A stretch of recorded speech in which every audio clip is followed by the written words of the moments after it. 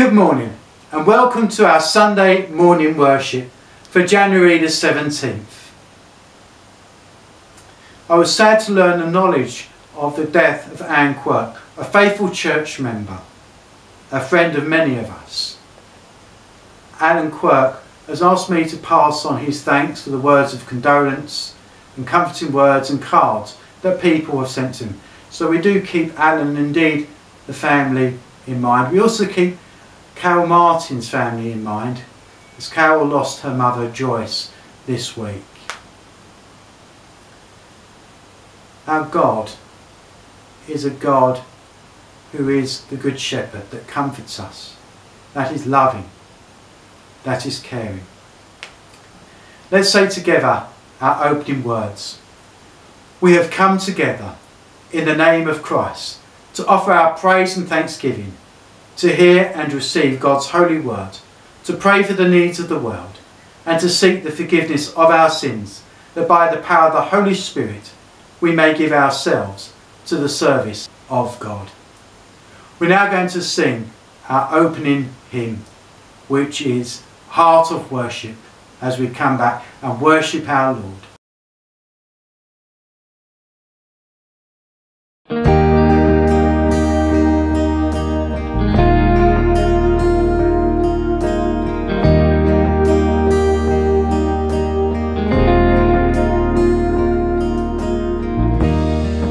When the music fades and all is stripped away, and I simply come, longing just to bring something that's of worth, that will bless your heart. I'll bring you more than a song, for a song in itself is not what you have required. You search much deeper within, through the way things appear. You're looking into my heart. I'm coming back to the heart of worship, and it's all about you. Jesus, I'm sorry, Lord, for the thing I've made it. When it's all about you, it's all about you, Jesus.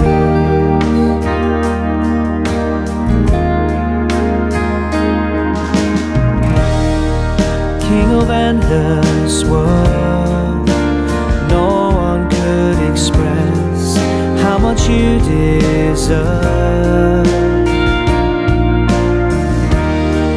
Though I'm weak and poor, all I have is yours, every single breath. I'll bring you more than a song, for a song in itself is not what you have required. You search much deeper within, through the way things appear. You're looking into my heart.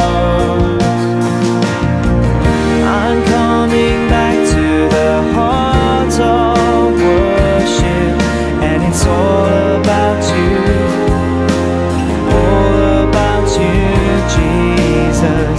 I'm sorry, Lord, for the thing I've made it. When it's all about you, it's all about you, Jesus. I'm coming back to the heart of worship, and it's all about you, Jesus. I'm sorry, Lord, for the thing I've made it. When it's all about you, it's all about you, Jesus. Sadly, the original service that we recorded for this Sunday got corrupted and erased from the memory. but these things happen and we mustn't let it put us off. So let's focus on our readings. So the first reading we have comes from Ephesians chapter 4, and I'm going to read verses 1 to 6. I therefore, a prisoner in the Lord, urge you to walk in a manner worthy of calling, which you have been called with all humility and gentleness and patience, bearing with one another in love, eager to maintain the unity of the Spirit of the bond of peace. There is one body and one Spirit, just as we are all called to one hope that belongs to you, your call, the Lord's one faith, one baptism, one God, Father of all, who is over all and through all and in all. This is the word of the Lord. Thanks be to God. We're going to sing a couple of songs now. We're going to sing This Little Light of Mine and My Lighthouse.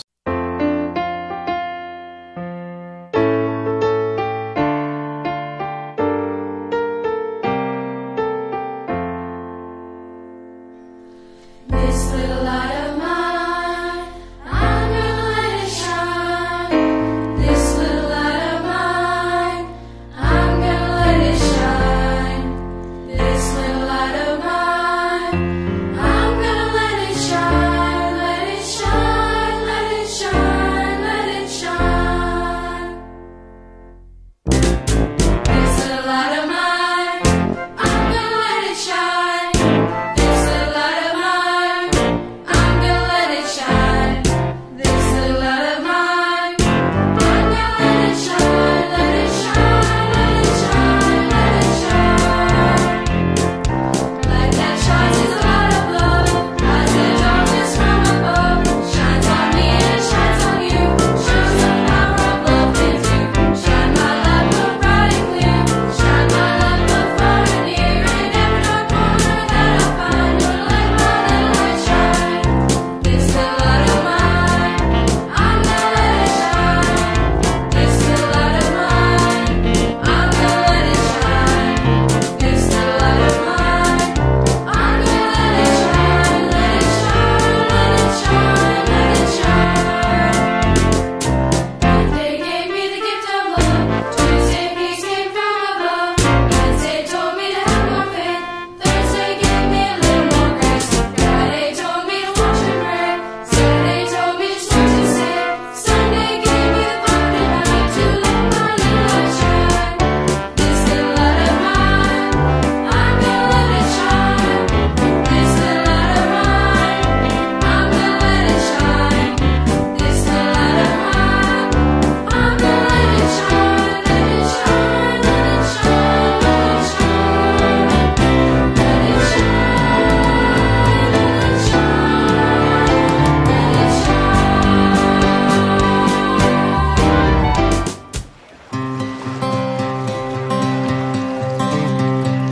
In my wrestling and in my doubts, in my failures, you won't walk out.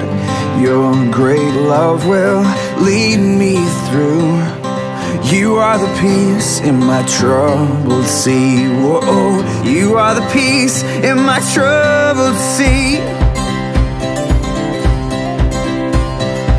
In the silence, you won't let go. In the questions, your truth will hold. Your great love will lead me through.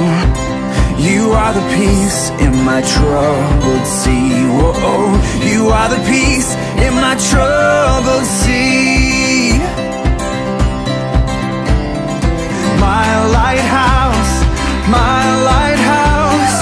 shining in the darkness, I will follow you. Oh, my lighthouse, I will trust the promise. You will carry me safe to shore, safe to shore, safe to shore, safe to shore. I won't fear what tomorrow brings. With each morning I'll rise and sing.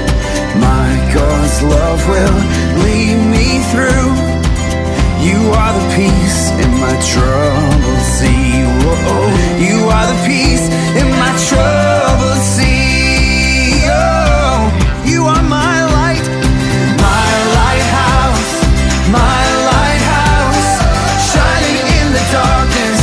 I will follow you. Oh, my lighthouse, my lighthouse. I will trust the promise. You will carry me safe to shore.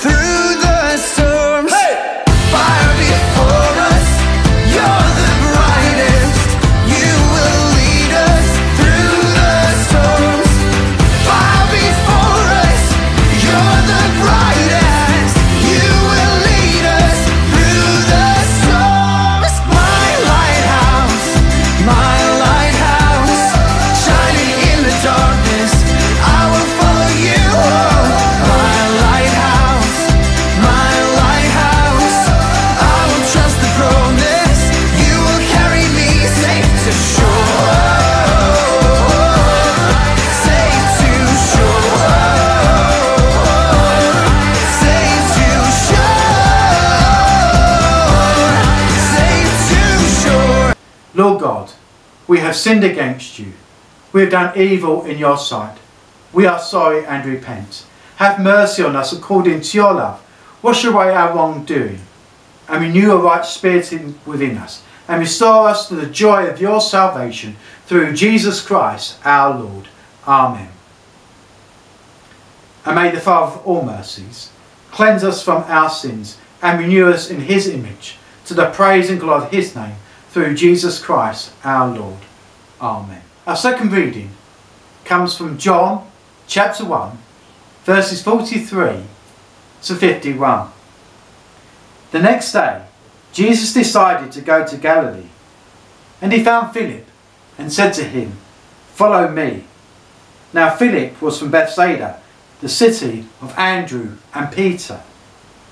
Philip found Nathanael and said to him, "We have found him whom Moses in the law and also the prophets wrote, Jesus of Nazareth, son of Joseph." Nathanael said to him, "Can anything good come from Nazareth?" Philip said to him, "Come and see." Jesus saw Nathanael coming towards him and said to him, "Behold, an Israelite indeed, in whom there is no deceit." Nathanael said to him, "How do you know me?" Jesus answered him, "Before Philip called you, when you were under the fig tree, I saw you." Nathanael answered him, "Rabbi, you are the Son of God. You are the King of Israel." Jesus answered him, "Because I said this to you, I saw you under the fig tree. Do you believe? You will see greater things than these." And he said to him, "Truly, truly, I say to you, you will see heaven opened and angels of God ascending and descending on the Son of Man." This is the word of the Lord. Thanks be to God. Let's say a prayer together. As the boy Samuel said, "Speak, Lord, for my servant is listening." Lord, we pray that you will speak to us and give us ears to hear your word. In Christ's name. Amen. Minding his own business. He was just minding his own business, sitting under the fig tree, trying to find some shade. That's exactly what Nathanael was doing just before his friend Philip came and turned his world upside down. Minding his own business. That's what we often find ourselves doing when Christ comes along and speaks into our own very lives.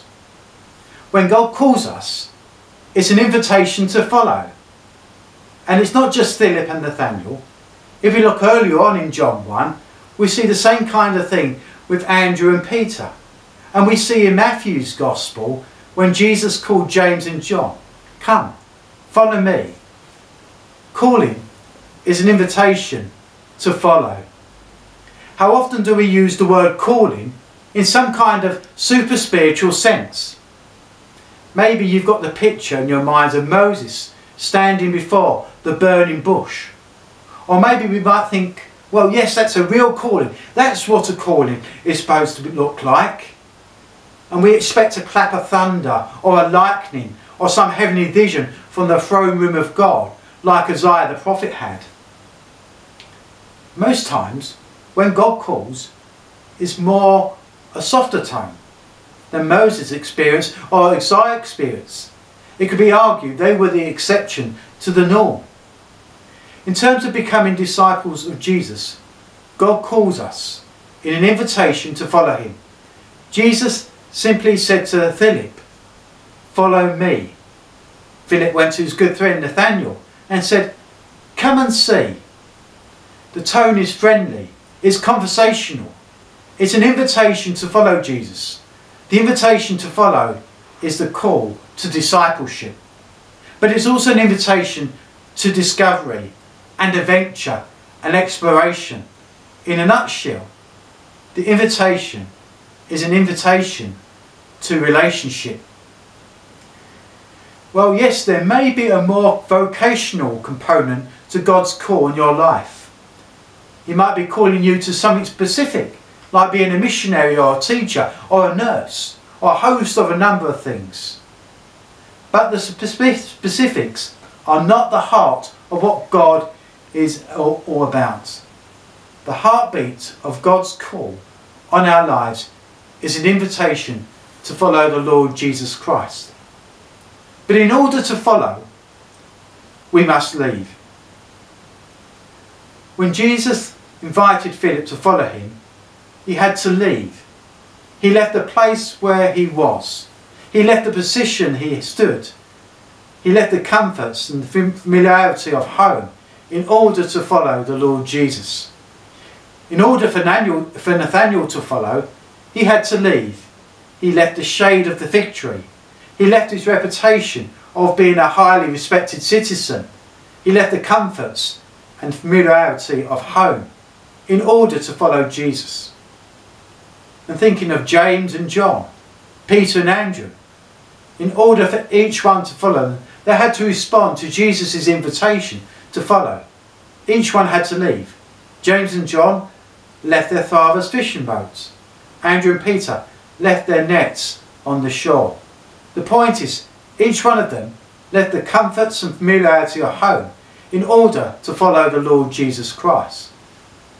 Now, when a sermon starts using language like leaving the comforts, our imaginations can jump to anxiety and possibly even fear can work its way in. But instead of focusing on the things we leave, why not focus on the things that we gain? They gained a greater understanding, a greater relationship with the Lord Jesus Christ. They found forgiveness and acceptance and a place in God's plan for the world. And through these believers, the world changed. Through these disciples, hearts were saved. Through these followers, men and women, boys and girls, came to discover the life-changing reality of God's redeeming love. Look at what they gained. It's said that Nathanael took the message of Jesus Christ all the way to India and Armenia. Philip was instrumental in taking the gospel to North Africa. And we could go down the list of disciples and say how they worked to share the gospel, how these disciples gave up so much, and how the believers had to leave so much in order to follow the Lord's call for them. But that was the call for them. And your call will be different. But you have to respond to God's call. You see, God doesn't intend everyone to go to a different culture or to speak to a different language. God doesn't plan for every single one of us to become a preacher or Bible scholar. He does call each one of us to follow him.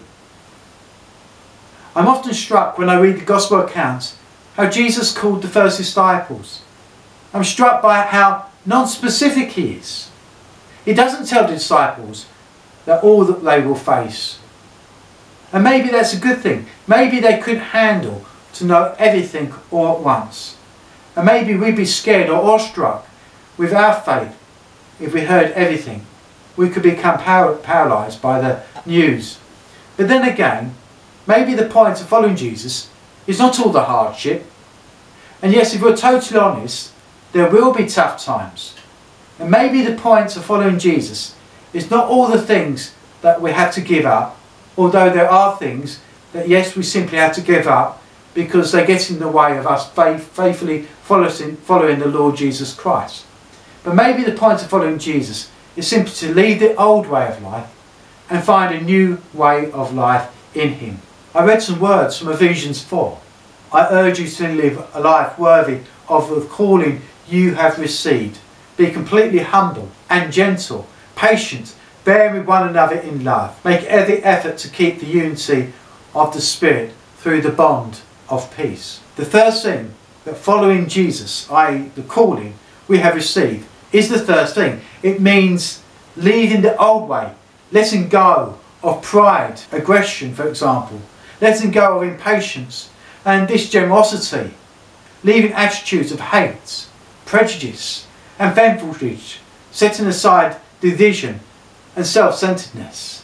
When we talk about the fact that we must do some leaving in order to do some following, these are the things that all followers of Jesus must leave in the old way of life.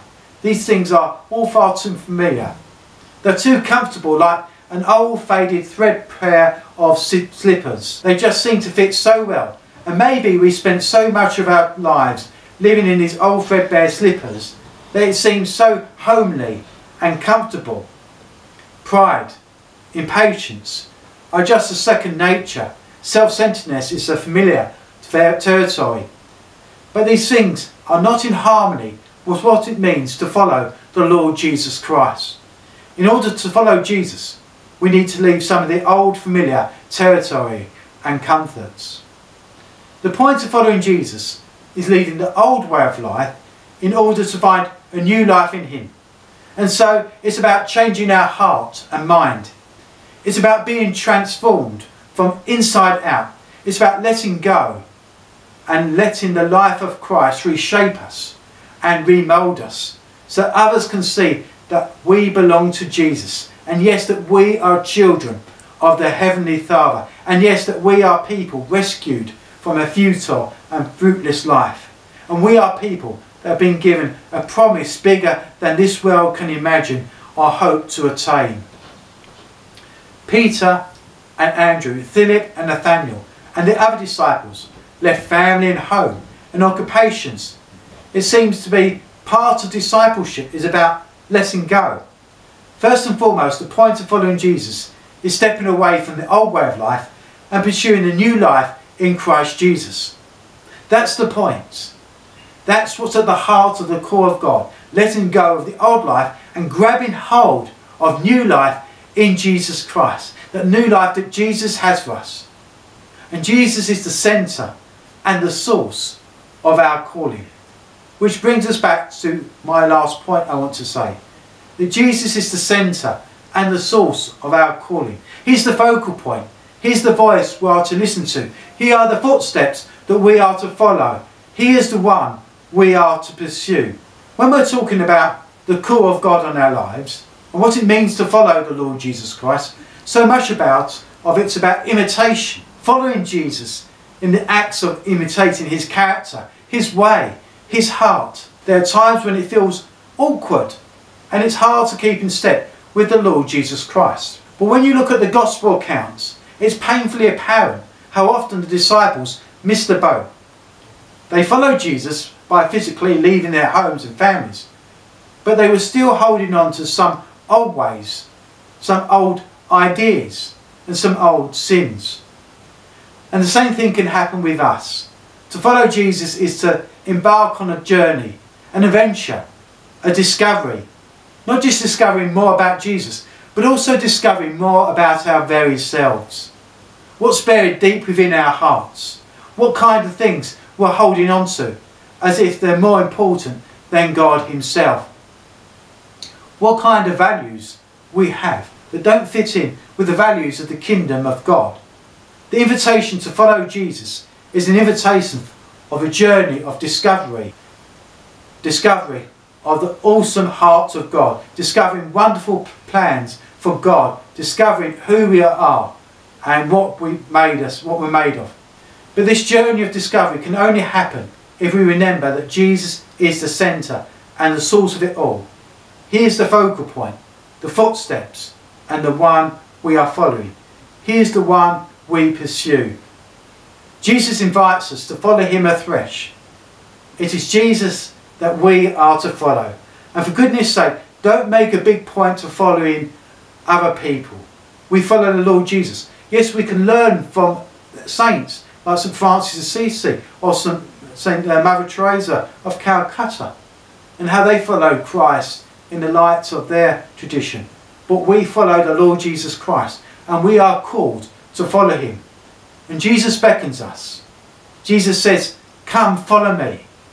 It's a beautiful invitation, but nonetheless, it's an invitation that each one of us must respond to. I rather felt the tone of the calling was friendly and conversational. It's an invitation for us to follow Jesus. So I don't want to get too heavy. And maybe it's just because intuitively we can see that word calling, well, we just know deep down in our gut that calling is not just another word. And even though we may not know all the specifics, somehow we know that God's call on our lives today, and God calls us to follow him afresh. Look, there's no getting around that, but we shouldn't scare us or paralyse us with fear. We must not leave us sitting on the side of the road because we can't bring ourselves to take the first steps to follow Jesus. All of us are travelling down some road. One thing life has taught me is that all roads have difficulties and tragedies. All roads make demands and require sacrifices and surrender. And no matter what road you go down, there will be leaving, and no matter what road you travel on, you'll have things or people that you have to focus on. The calling of Jesus is to follow Jesus. It's simply an invitation to focus on Christ. Christ is our centre. And really, who or what better can we follow than the Lord Jesus Christ? Being a disciple is an adventure if we follow the Lord Jesus faithfully as we enter into 2021. It's a good time to commit ourselves afresh to follow the Lord Jesus and be prepared to leave behind those ways, those habits, those behaviours that are not in keeping or fitting with how the Lord would have us behave. It won't be easy if we rely on our own strength, and we will fall short. We need to ask the Holy Spirit for help. We need to ask the Holy Spirit to strengthen us and inspire us, and we need each other too, to encourage each other. Nathanael was not impressed with the idea of meeting the Messiah and offered a rather contemptuous reply. Can anything good come from Nazareth? He was thinking it's highly unlikely that God could make it work. And perhaps he was thinking it's highly unlikely that God would ever want to work here in the place. Maybe he's limiting God and limiting God working in his life. But then Nathanael met the Lord Jesus and discovers that he has no limits. Jesus even saw him as he was sitting under the fig tree. Nathanael concluded and declared, "Rabbi, you are the Son of God. You are the King of Israel." And even though Jesus had met Nathanael, Jesus knew all about him. He knew Nathanael was not hypocritical like many of the Jewish leaders, but he was a sincere man. Nathanael is generally being accepted to be the same person as Bartholomew, one of the 12 disciples. They say that Bartholomew was his second name, Nathanael. The Lord knew about Nathanael. He knows all about you. All is clear to him. The Lord Jesus, he knows all about us. Let's come to him afresh and talk to him about it in prayer. Talk to him, and let's be resolved to follow the Lord Jesus Christ in sincerity and faith. Amen. Let us declare our faith in God. We believe in God the Father, from whom every family in heaven and on earth is named. We believe in God the Son, who lives in our hearts through faith and fills us with his love. We believe in God the Holy Spirit, who strengthens us with power from on high. We believe in one God, Father, Son and Holy Spirit. We're now going to sing Jesus Be the Centre.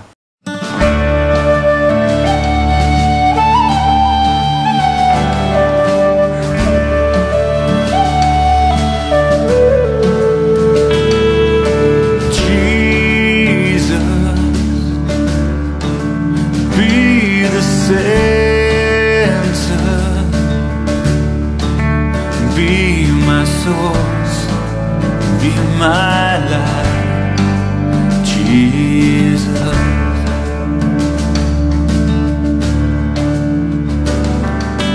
Jesus, be the center, be my hope, be my song, Jesus.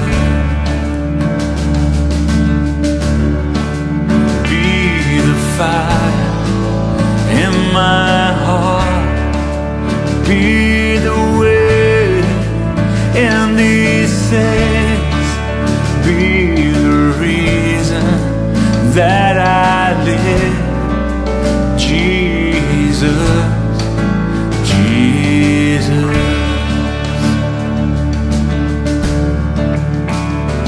Oh, Jesus, my vision, be my path, be my guide, Jesus,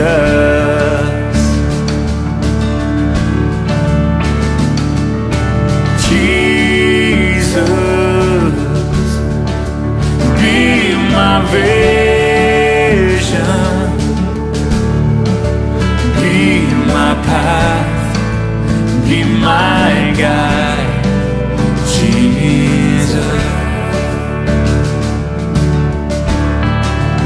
Be the fire in my heart, be the way in these sails, be the reason that I live, Jesus, Jesus.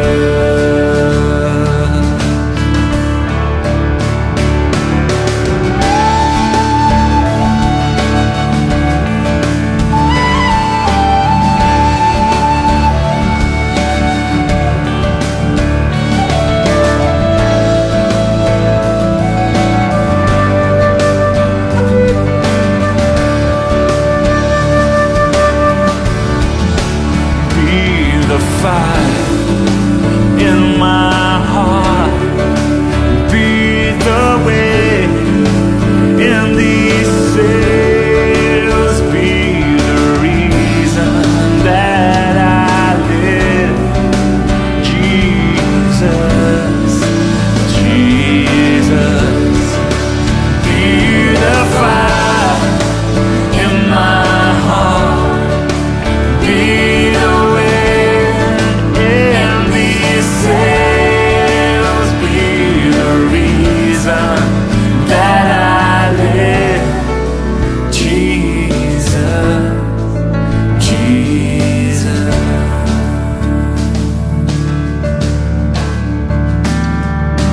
Jesus, be the center, be my source, be my life, Jesus.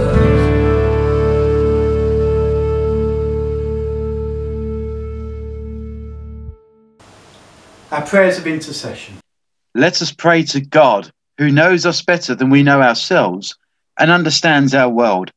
Lord, we are called to be the body of Christ. Make us worthy of that calling, fervent in all our prayers and worship, loving, faithful and honest in our lives, that the whole church displays what you are like. Lord, in your mercy, hear our prayer. We pray for our leaders, for Boris Johnson, Prime Minister, and indeed all of the parliaments. We also pray at this time for the American politicians, with all that's happened there. We pray for peace. May they all pursue that which is right and good and just. May there be good, upright moral values and standards. We pray for integrity. And Lord, as they make important decisions, particularly regarding COVID-19, we pray for wisdom and understanding. And may they know your leading. We thank you for those that advise them. We pray that they may know the leading of your Holy Spirit too. Lord, we thank you for their love of science. And we pray that they can use their love for people and science together to serve the common good. Lord, we thank you for our homes. We thank you for our church. And we pray for all those who struggle and those that are finding it difficult at this time. May each of our households be blessed as we pray. And may they be filled with your love. Lord, in your mercy, hear our prayer. Lord, we pray for those that are ill with COVID, that they will soon recover. We pray for those that are treating them, that they may know strength. As many staff are very tired, we pray that they won't lose compassion, but may they know strengthening from on high. And we pray for those that have recently been bereaved. We particularly think of Alan Quirk and Richard and Alison and Sarah. And we also think of Carol Martin, who's lost her mother. So we pray for her family too. Lord, may they know your loving arms surrounding them. Grant them peace, rest, and may they know your consolation, care and comfort. And help us to share your comfort too. We do pray for all those who are sick. Lord Jesus, we read in the Bible how they brought the sick to you and you touched them and they were healed. And so, Lord, we bring to you those that we care for and are concerned. We pray that they may know your healing touch. We thank you that the vaccines for COVID-19 are being shared out now. We thank you for the COVID-19 vaccination programs offering protection to healthcare workers, elderly and others in need. Lord, we thank you for all the work that's gone in to prepare these vaccines. We pray that logistics of getting these vaccines out would go well. And we thank you for all those that work on those projects. Lord, may we know your Holy Spirit strengthening us and giving us grace as we pursue our calling. And the special prayer for this Sunday. Almighty God, in Christ you make all things new. Transform the poverty of our nature by the riches of your grace, and in the renewal of our lives make known the heavenly glory through Jesus Christ, your Son, our Lord, who is alive and reigns with you in the unity of the Holy Spirit, one God, now and forever. Amen. Merciful Father, accept these prayers for the sake of your Son, our Saviour, Jesus Christ. And as our Saviour taught us, so we pray. Our Father in heaven, hallowed be your name. Your kingdom come. Your will be done, on earth as in heaven. Give us today our daily bread. Forgive us our sins, as we forgive those who sin against us. Lead us not into temptation, but deliver us from evil. For the kingdom, the power, and the glory are yours, now and forever. Amen.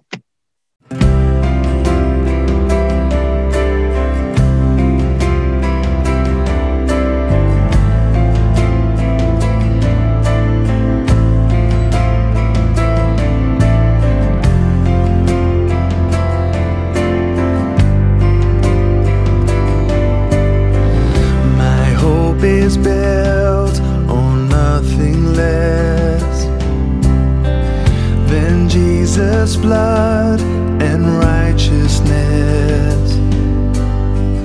I dare not trust the sweetest frame, but wholly trust in Jesus' name.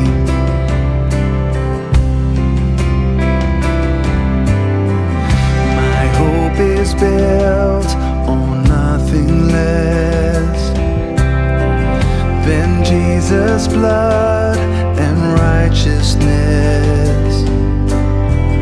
I dare not trust the sweetest frame, but wholly trust in Jesus' name. Christ alone, cornerstone, weak made strong in the Savior's love. Through the storm, He is Lord, Lord of all.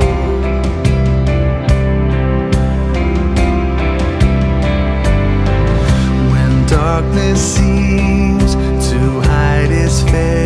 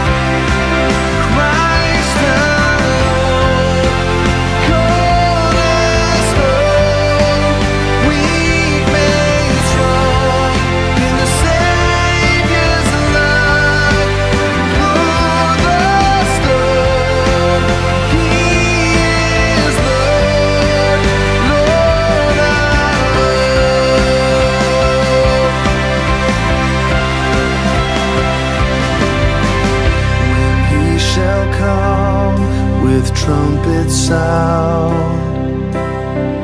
Oh, may I then in him be found, dressed in his righteousness alone, faultless stand before the throne.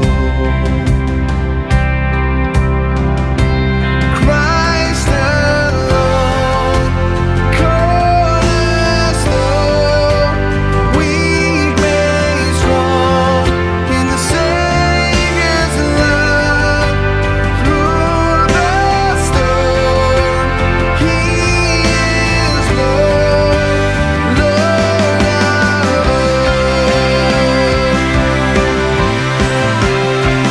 Christ alone, cornerstone, weak made strong in the Savior's love. Through the storm, He is Lord, Lord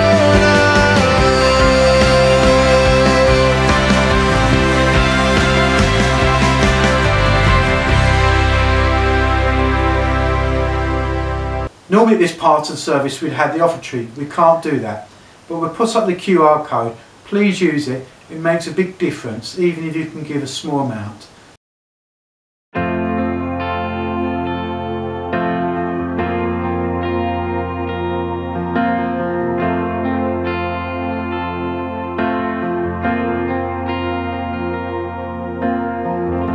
The Lord bless you